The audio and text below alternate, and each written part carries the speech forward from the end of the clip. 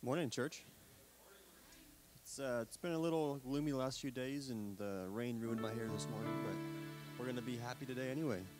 So if you want to rise to your feet, we'll go ahead and start service. Well, Father, we thank you for this time to gather before you, Lord, as a family, Father God, brothers and sisters in Christ, Lord. And we just want to lift you higher this morning, Lord. In your name we pray. Amen.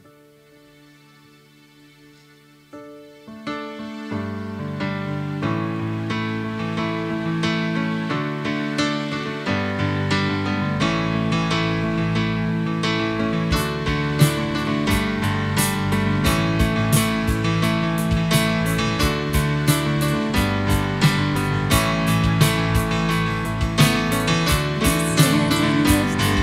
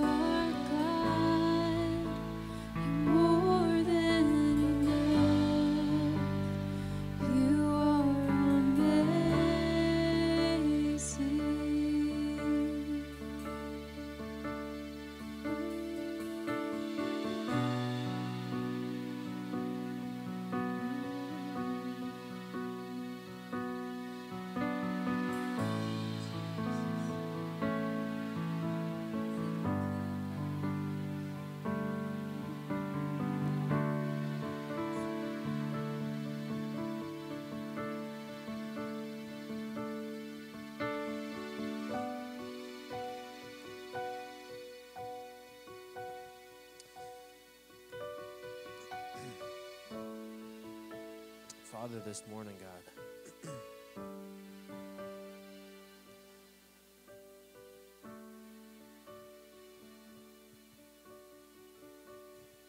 Father, we do declare, Father, how great and awesome, Father, how amazing you are.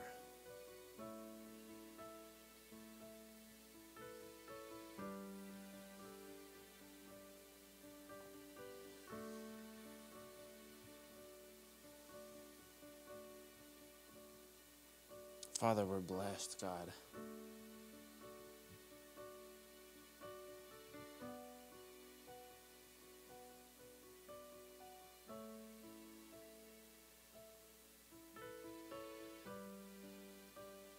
Father, we are blessed to be able to be in the presence of a king.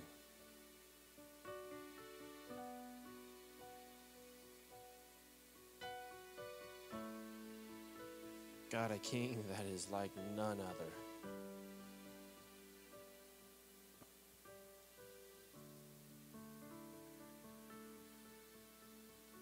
Father, this morning, Lord,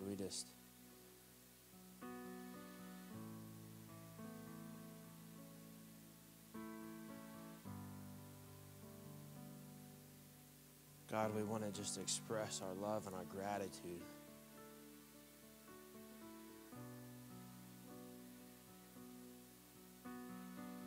Father, for who you are. God, what you've done for us.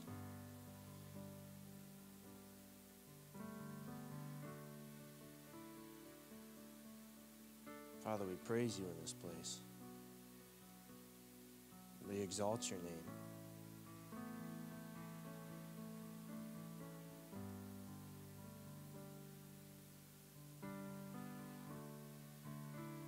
Father, as always, God, we declare that you are the King of Kings and Lord of Lords.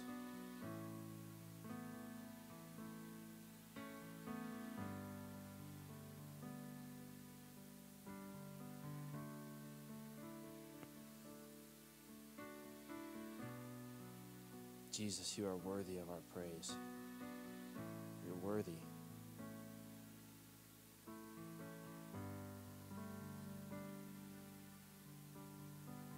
So, Father, we thank you for this morning. God, we thank you for your presence.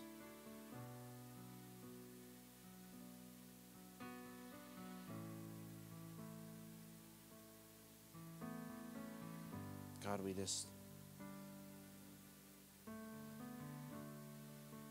Father, we want to learn and we want to grow in your presence and in your word. God, that every day we might be able to come close to exalting you in everything that we do.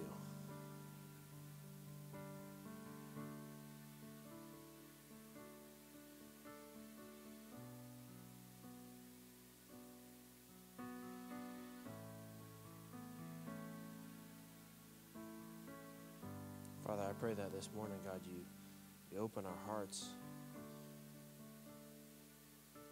Father, let our eyes see and our ears hear.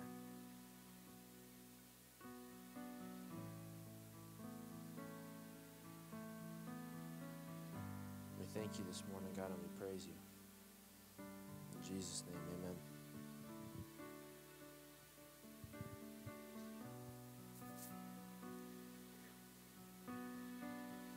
Amen. Thank you, worship team. Wonderful morning, wonderful presence. Before I get into the message, I just want to hit a couple announcements real quick. And, you know, the Lord is just really stirring in my heart this morning. So for announcements, we have an event happening. There's a slide. We have an event happening. It's not us. It's at the Hannah Boys Center, but we have a rep here. If you guys don't know, Joe works full-time at Hannah Boys Center, and this is an event that he's putting on, or that Hannah is putting on, and he's part of, and so he wanted to make it available to the church. It's open to everyone, for a family to come and make cookies, Easter cookies, whatever kind of cookies, but it's a time for families to come together, and on the slide there you see the date and the time. If you have questions, see Joe back there at the sound cabinet and ask him anything that you have. We want to participate and support what they're doing, but support Joe also. So put that on your calendar. We also have this week we have Thursday night prayer, our once a month prayer night at Jared and Gabby's, and so you'll want to connect with them if you want to come and get their address down towards Sonoma and come and participate in that Thursday night prayer. That's at 7 o'clock. I want to make everyone aware this month, normally it's in the middle of the month is when we do our communion potluck in the fellowship hall. This month, we are fortunate that we will be celebrating Easter at the end of the month. So our communion potluck for this month will be on Easter. That's the last Sunday of the month. So you can mark your calendars, bring family, friends. And you all know that normally on a normal Sunday we have breakfast and coffee and fellowship over in the Mayflower Hall before church starts. So you're welcome to come over there from 9:30 to 10. But on the potluck, you're also welcome to stay and participate in that, and good food, good people, good desserts. It's a win-win, right? So come and then the last thing I want to mention is just for the ladies to put on their calendar for the ladies gathering. It's typically the last Saturday of the month. That is Easter weekend, and so you'll want to connect with Quinn. It may be happening Saturday the 23rd. She has the plans for that. So Saturday the 23rd. So ladies, have that on your calendar, that you are here the right Saturday morning for food, for fellowship, for a Bible study. So that's it for the announcements for today, I think. She'll correct me later if it's not. I'm going to open with a scripture today, and then I'll kind of start to tell you guys where I want to go, what God has been putting on my heart this week. 1 Kings chapter 8, verse 23 says this, and he prayed, and I'll just briefly say this is Solomon praying at the dedication of the temple. When the temple was finally built and it's ready to open up, he's praying at the dedication before they actually use the temple as a place of worship. And so this is how he opens his prayer. He says, "O Lord, God of Israel, there is no God like you. In all of heaven above, in earth below, you keep your covenant and show unfailing love to all who walk before you in wholehearted devotion." This same declaration was in our worship. I hope it was in our worship. It should be in our worship, because that's what worship is. It's not about me. It's about you. Worship is recognizing the majesty of God and responding in appropriate manner. That's what worship should be. Worship shouldn't be me laying my needs before you. There is a time and a place for that. We all have needs. We all have cares. We all have things, and God is a loving God, and he wants to participate in our life in those areas. But when it comes to worship, it's just a recognition, God, you are who you are, and you happen to sit on the only throne of the universe. This is who you are. And so he begins his prayer like this, but this last part of this, you show your unfailing love to all who walk before you in wholehearted devotion. I'm going to talk about devotion today. Lord, put devotion on my heart early in the week, and it took a lot of prayer, a lot of digging around in the scriptures and a lot of just getting before God for God. What do where do you want to go with devotion? What is it about devotion that you want to talk about? Because devotion is a familiar term, and it should be a familiar term. First of all, if you are a believer in Jesus, devotion should be a familiar term to you. If you're a spouse, if you are married, devotion should be a very familiar term. You know what it is to be devoted to your wife, and you should know what it is to be devoted to the Lord, your Savior.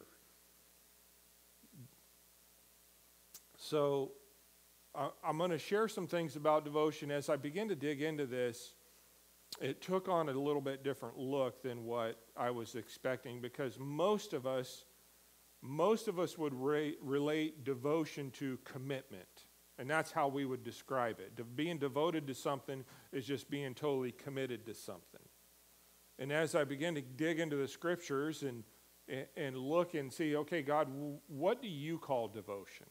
Because if you show your unfailing love to those who walk in wholehearted devotion, I want to know what devotion is, and I want to walk in it, because I want that unfailing love in every area of my life. So I need a right perspective of what devotion actually is. And it's like this in so many things. We think that we know what it means, but we don't really even go to God and say, God, what is your definition?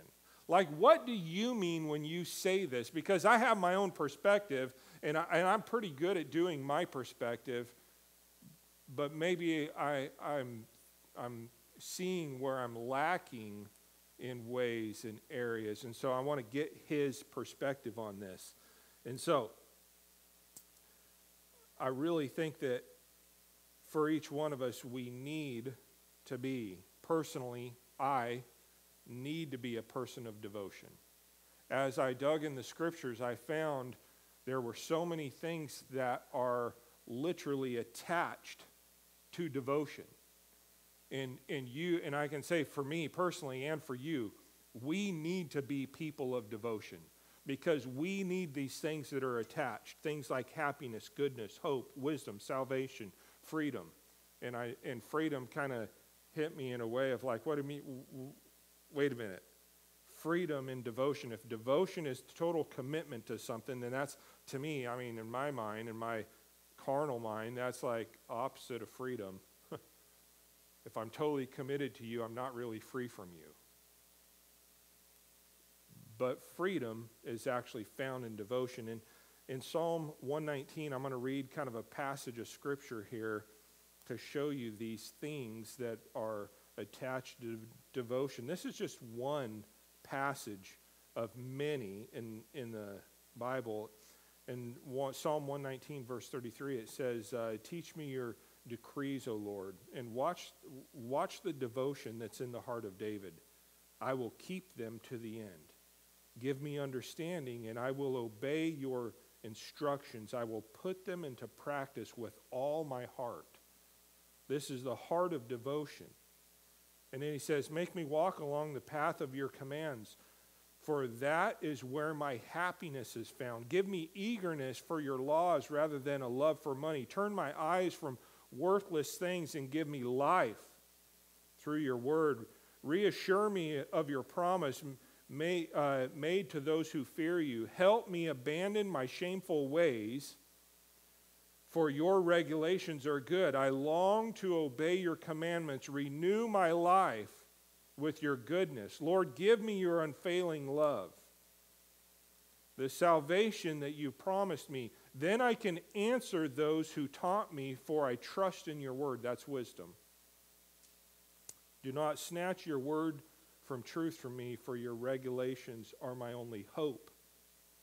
I will keep on obeying your instructions forever and ever. I will walk in freedom, for I have devoted myself to your commandments. All these things that I said are found in devotion. They're found in a heart that's motivated by devotion. Happiness, goodness, hope, wisdom, salvation, freedom. It's the description. It can be, and it should be, the description of my relationship with the Lord.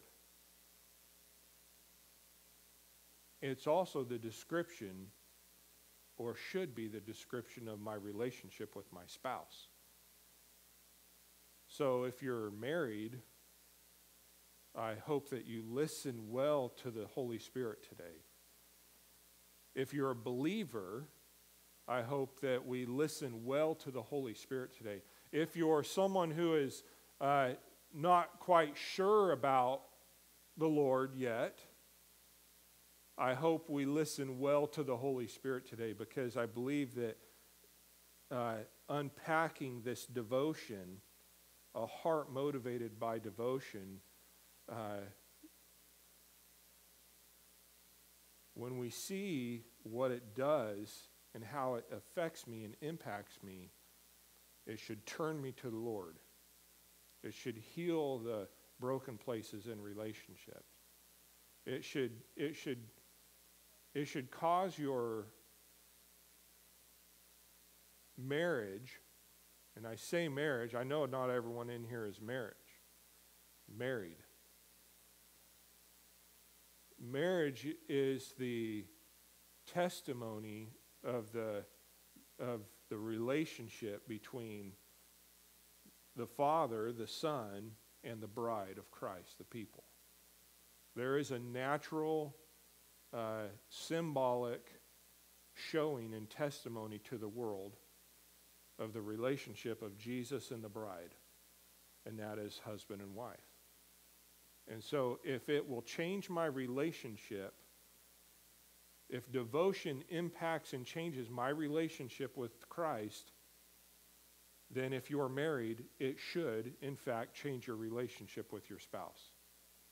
It's not going to impact one and not impact the other. And so what is devotion? According to the scriptures, it's this Hebrew word, I'll probably pronounce it wrong, but kareem, a rolling R that I can't ever do. I think about it like Kareem Abdul-Jabbar, the basketball player. It's a real close Hebrew word to his name, Kareem. But here's what it means. Here's the definition of this Hebrew word, accursed. Cursed for destruction. That's the primary definition. So how in the world do we get devotion? But let me continue with the definition. So it's accursed or cursed for destruction, dedicated or pointed to. It actually is one of these Hebrew words, and not very many of these words actually do this, but they don't just have one meaning, but they mean the two extremes. So it's complete destruction. In fact, it's typically used in the Bible, it's used for something that is appointed to destruction. So it's complete destruction, but there are a few times in the Bible where devotion, this word devotion is used to say not appointed to destruction, but appointed to the extreme opposite. It's not a place where there's an appointment for lukewarmness, an appointment for somewhere in the center. It represents, the word kareem represents the two very ends of the spectrum. An example of this would be, so an example would be Jericho, the city of Jericho. Now, Jericho was the town, and we all learned the song in Sunday school growing up, you know, the walls of Jericho. Joshua fought the battle of Jericho, and the walls came tumbling down, right? And so as the children of Israel, the children of God, are coming into the promised land, Jericho is the very first city that they encounter. And God says, don't worry, march around the city 7 times. It's totally, this is a crazy game plan, but this is what I want you to do. March around the city 7 times and blow the trumpet, and the whole thing is going to collapse, but here's what I want you to do. I want you to burn it with fire and kill every living thing and consume the entire city, all of its spoils and everything. Consume it with fire. Complete and total destruction. And so that's what the children of Israel did. And so in the Bible, Jericho is actually dedicated, appointed to total destruction, and it was devoted. It was devoted. It's this word. But out of that city there was one woman who turned from the ways of the city to the fear of the Lord. She was a harlot, a prostitute. Her name was Rahab. But God delivered her out of that city and her family, and she became accepted and numbered in the children of God, completely forgiven, and ends up in the lineage of Jesus. And this same word is used for her. Devoted, devotion. It's the same word. It's the two far ends of the spectrum. So when David talks about, when he's in this psalm that I read, I will keep on obeying your instructions forever and ever. And I'll walk in freedom, for I have devoted myself to your commandments. This devotion, this word, basically it means this. To no end, no matter the cost, in the face of complete and utter destruction, I will wholly commit myself. So when we say devotion, well, it means being committed to someone or being committed to something. I'm devoted to something. That's right. I'm not saying that we're wrong in that, but I want you to understand the gravity of it. It's being wholly devoted to something in the face of complete and utter destruction at all cost. That's what devotion is. God gives us some ingredients to devotion and living a life of devotion. And what I want you to know and to today is I give you just 3 quick ingredients to living a life devoted. This is not a devotion that means, and here's just where my mind goes as I was preparing this. I'm thinking, okay, does devoted mean that I can't watch the Super Bowl and football season and, every Sunday afternoon this is like my thing? And maybe you're thinking, okay, what is it in my life that I'm going to have to give up? Devotion has nothing to do with things in your life that someone would look at you and judge you by or, criticize your. That has nothing to do with devotion. Devotion and the ingredients to devotion that God gives in the scriptures has nothing to do with cutting certain things out of your life and all of a sudden this makes me devoted. Has nothing to do with that. It has everything to do with the motivation of the heart. So the 3 ingredients I'm going to give you that's found later in this prayer, I opened up with the scripture of Solomon praying to dedicate the temple. He also continues that prayer, and this prayer is like 20 or 30 verses long. I'm just going to hit a couple of verses that show us the ingredients to a devoted heart. And it's a motivation. It's not something that you do. It's a motivation of your heart, and that's what we're going to talk about. So, and I'm going to use that prayer to show us these ingredients. And my heart is that my life and my marriage is consumed by devotion, and it's marked by the favor of God.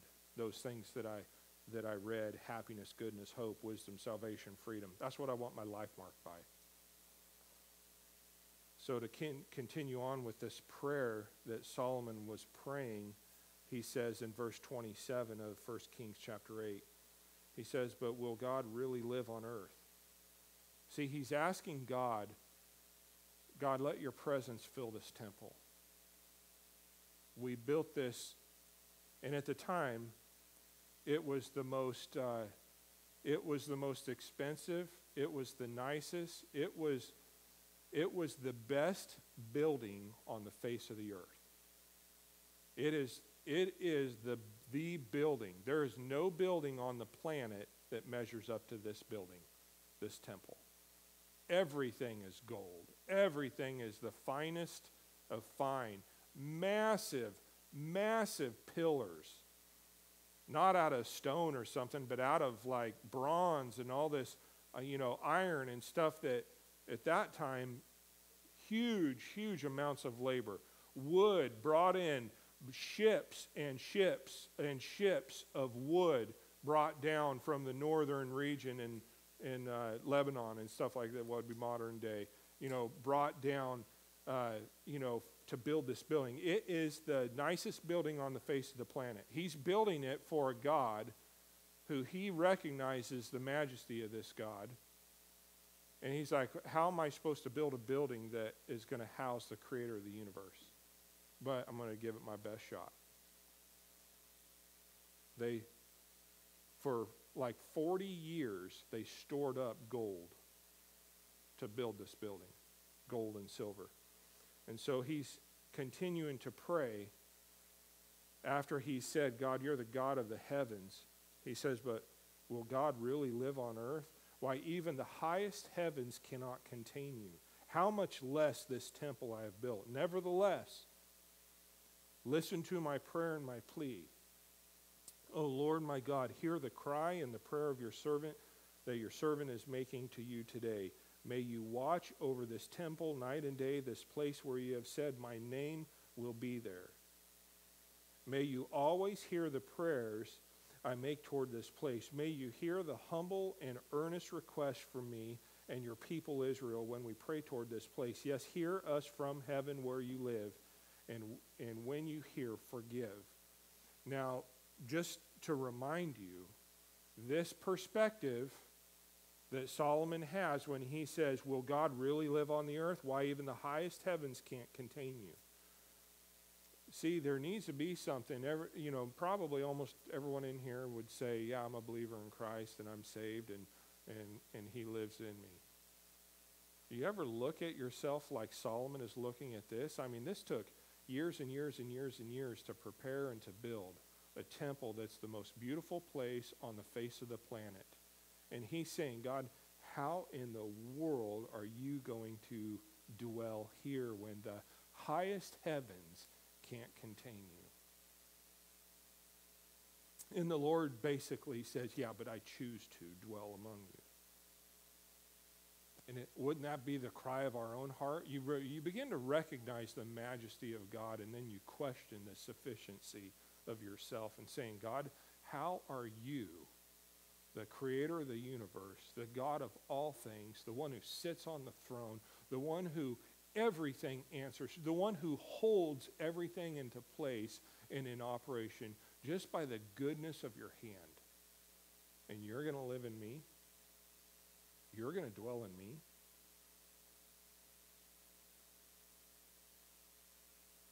Boy, devotion maybe should be the starting point.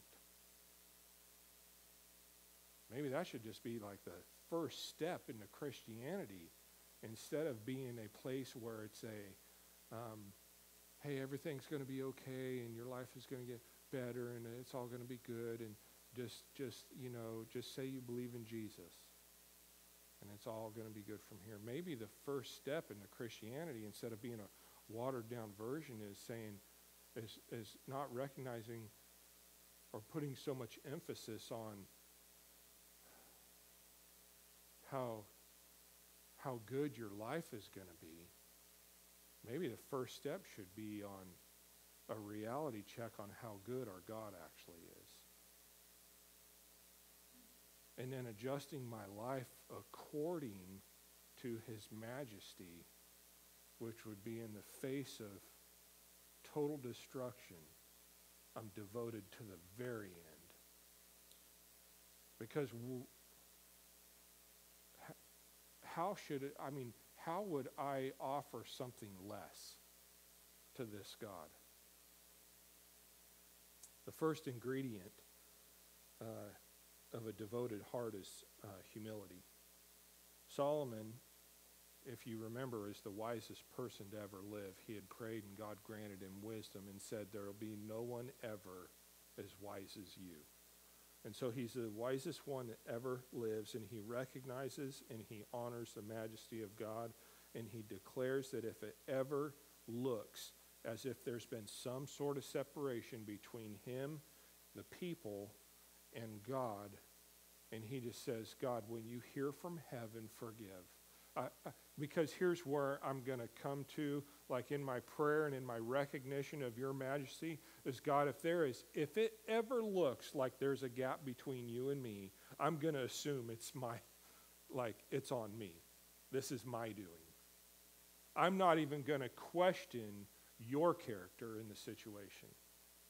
I'm just going to be like, God, if that ever happens in the future, forgive me. Forgive me. In Philippians 2, verse 3, it says this, be humble, thinking of others better than yourself. And so my question would be this, is how can you esteem others, maybe a spouse or a loved one, how can you esteem them better than yourself? The New Living Translation says, think of others better. And New King James would say, esteem others. How in the world are you going to esteem someone better than yourself when much of the time we don't esteem God better than ourselves? And you probably say, oh, I totally esteem God better than myself. I totally esteem him. And I'm saying, yeah, you do, and I do every single time that we doubt his plan for our life. Every single time that we blame him for something that's bad that's happening. Are you esteeming him higher and better than yourself? Is that really what's happening? Every single time that we choose to live our way instead of living his way, his plan, his desire for our life. Every single time that I get derailed and I go to do, I'm esteeming the creator of the universe less than me. How is it if I can't esteem him, if I can't live in a consistency of esteeming God better than myself, how in the world am I going to esteem a brother or a sister or a spouse who is probably as far from perfect as myself? How am I going to esteem them better? They have as many flaws as I do. How am I going to esteem them better if I can't esteem the perfect one who sits in majesty? Humility, a humble heart, not thinking lower of yourself. I've said this many times. I hope that we get this like anchored. Humility, humble heart is not thinking less of yourself. It's not degrading yourself and having a low self-esteem. It's thinking appropriately about him. It's putting him on the throne of your life where he belongs. It's thinking higher of him. It's not thinking lower of you. I don't need to drag myself through the mud every single time that I step in it. I just need to recognize him for who he is. God, you're the faithful one who loves me and forgives me, and I'm esteeming him higher, and I'm walking in humility toward him, and it has nothing to do with me condemning myself. That's not humility. In Isaiah 29:19, it says this, the humble will be filled with fresh joy from the Lord every single time I step in it, make mistakes, I'm far from perfect. But a humble heart is going to be filled with joy, fresh joy for that moment, every time. The second ingredient, I'm going to try and get through these kind of quickly. The second ingredient is repentance. Freedom and life are not attached to I'm sorry. Maybe I'm going to step on some toes with this. I don't mean to. I just want to open our minds to a godly principle. Freedom and life are not attached to I'm sorry. Your pride is. When I have the opportunity to say, will you forgive me? And I say I'm sorry, instead of will you forgive me, that is my pride trying to stay alive, instead of my humility taking up a resident in my heart. Like being, if I'm going to, I'm with people and with the Lord. This is a practice. I mean, when Jaden and Jared, when they were little, we were teaching them when they were little. I'm sorry is not what we say in this house. We say, will you forgive me? I'm sorry is a coward's way out. It's an arrogant place to hold on to your pride and be a coward to making yourself completely vulnerable. I don't mean to, like I said, I don't mean to step on your toes, but I'm just saying, here's something, just this little thing that will change your life. Because if you're willing to say, will you forgive me, and I surrender to your judgment, like forgive me or not, it's on your plate, the ball is in your court, you have the option. When you say, I can say I'm sorry, and then hey, I'm clear, I'm done. But when you surrender it to someone else whom maybe you offended and done wrong, and maybe you didn't, or at least didn't do it intentionally, but either way, it's like, you know what? I don't really see where I did wrong, but I see where it hurt you. Will you forgive me? It's a surrendering of yourself, even if it means like, hey, I didn't actually like step out of bounds. I didn't mean for you to take it that way. It's just a little habit, but here's what Solomon did. In this prayer, in the dedication of the temple, 6 times he said, Lord, forgive us. 6 times. Forgive us for things that we've never even done. Forgive us for things that's yet to come. In the case that we do something, when we cry out to you in this temple, forgive us. He's not coming, hey, God, give us the strength to never make a mistake again. He's saying, when it happens, if it happens, how it happens, God, forgive us. 6 times he's saying, forgive us, Lord, forgive us, Lord.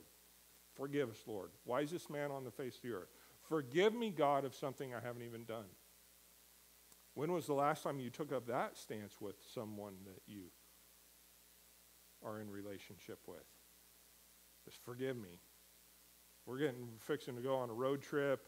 I don't know what's going to happen, but forgive me in the case that I pass the rest stop and you have to go to the bathroom or whatever.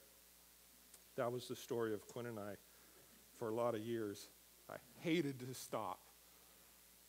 And it was like, oh, there's a sign. All of a sudden I have to go to the bathroom. And I'm like, we've only been driving 20 minutes. No. It wasn't that bad. But we'd be on a road trip to go see something, and there'd be like these historical spots, and I'd just feel like, I'm going to the Grand Canyon. I don't know what all these spots are. I'm going to the Grand Canyon. That's where I'm going.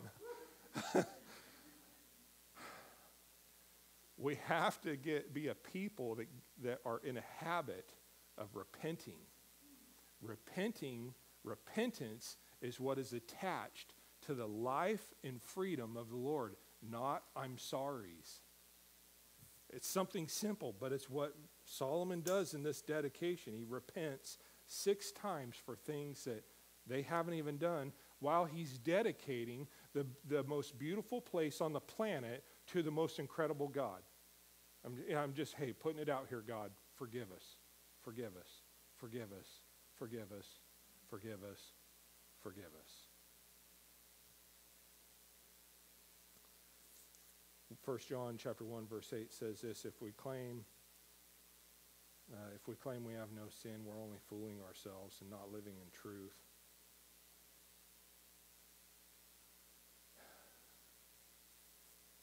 See, let me say it like this. When we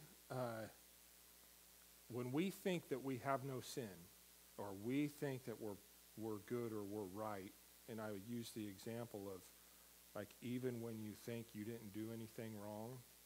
See, most of us want to, when we feel like we didn't do anything wrong, most of us want to justify ourselves and say, hey, I didn't do anything wrong.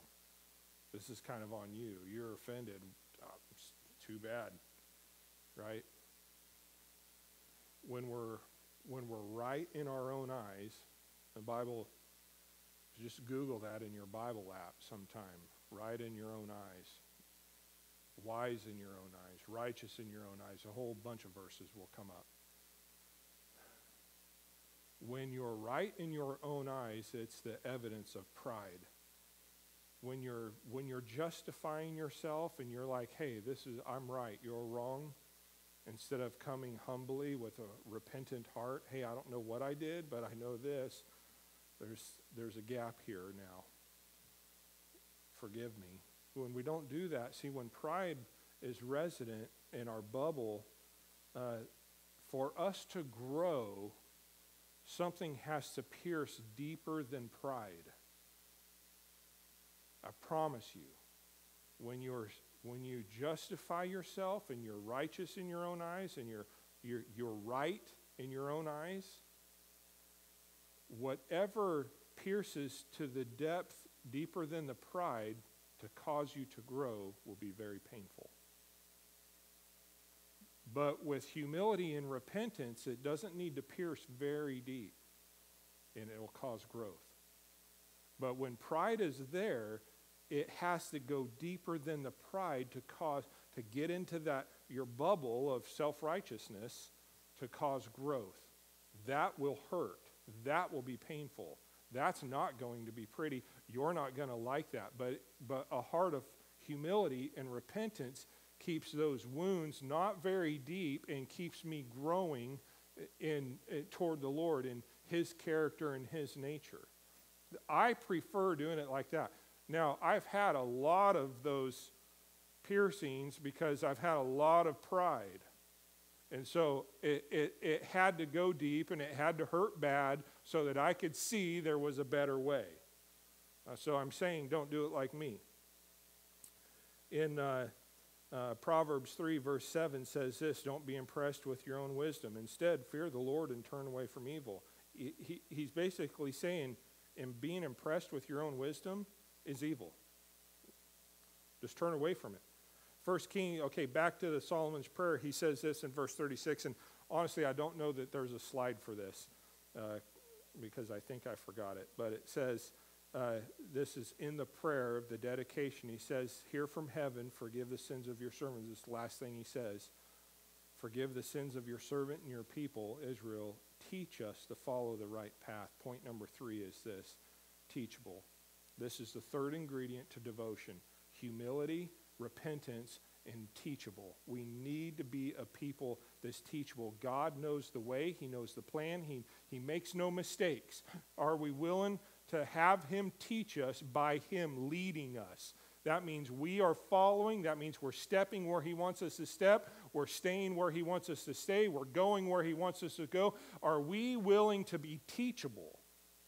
Because He has the knowledge and the wisdom. He has the plan. He has the destiny. He has the purpose. He has no mistakes. He has a perfect track record. Are we willing to, when I say teachable, that's basically, okay, God, take me by the hand and lead me wherever you want to go. Because I know this, and as soon as I step off of the path that you're trying to take me on and I get into my own way, it's going to be somewhere less than perfect, I promise you. I'm not going to walk in perfection in a perfect path towards your purpose and destiny. So we have to be willing, when I say teachable, we have to be willing to be literally coordinated step by step. Where, God, what do you want me to do? How do you want me to do it? When do you want me to do it? That makes us teachable. Or is our way better? Our views, our thoughts, our habits, our desires, our life. You don't need to be taught, right? If it's your choice. Hey, this is my choice. God gives me freedom, will, freedom, choice. I don't need to be taught. Psalm 25:5 says this, lead me to your truth and teach me, for you are the God who saves me. He wants to teach you His ways, His wisdoms, His thoughts, His plans, His purpose, and He'll teach you to love like He loves. He'll teach you to forgive like He forgives. He will teach you to do all of these things. The last verse, worship team can come up. We'll close with a song. Psalm 143 verse 10 says, teach me to do your will, for you are my God. May your gracious Spirit lead me forward on firm footing. When we want to do it our way and say, God, you've taught me a lot over the years. I got it from here. Footing's not so firm. His ways, His teaching, His leading keeps us solid. It keeps us humble. It keeps us repentant. It keeps us in a place recognizing His majesty, like His ways. And we know those verses, His ways are above our ways and His thoughts are above our thoughts. That's awesome to recognize it. That's step one. That's humility. But do you also recognize that He wants to take His thoughts and His ways and show them to you? That takes repentance and teachability. I will be teachable. It's one thing to say, God, your thoughts are higher than my thoughts. Well, of course they are. You're the creator. But you also want to show them to me. I've got to be teachable. Heavenly Father, I just lift up, God, today, this message, this people. Lord, because I believe that you want to change our lives. The biggest change is you coming and stepping in. That's huge. And God, maybe most of us here have taken that step. So what's the next step? God, is for you to not just be here and be present, but be Lord of this moment. To be Lord of every moment. Teach me your ways. Show me your path. Set my feet on solid ground. Lord, I love the thought of eternity with you. But the turmoil and challenges of this life, I really need you.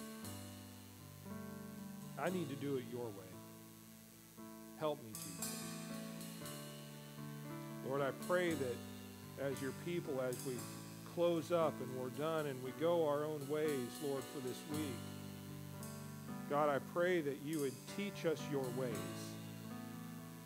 that you would show us your goodness, that our lives would be marked with the evidence of the favor of God. Lord, in the face of every challenge,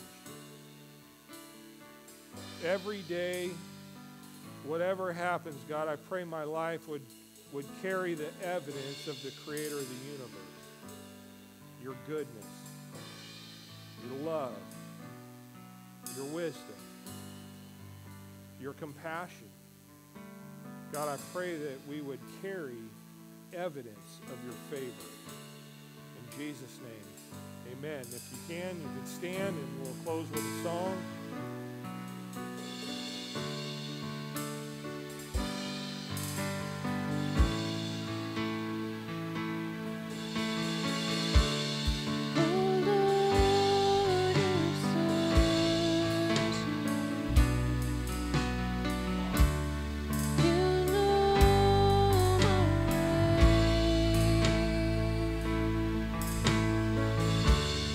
Even when I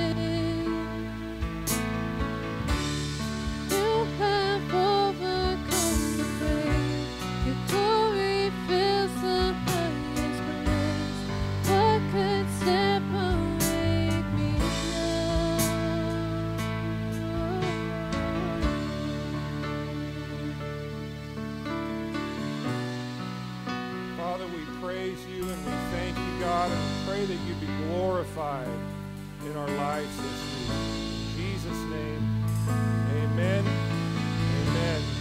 Have a wonderful week. I'll see you Wednesday for Bible study if you can make it.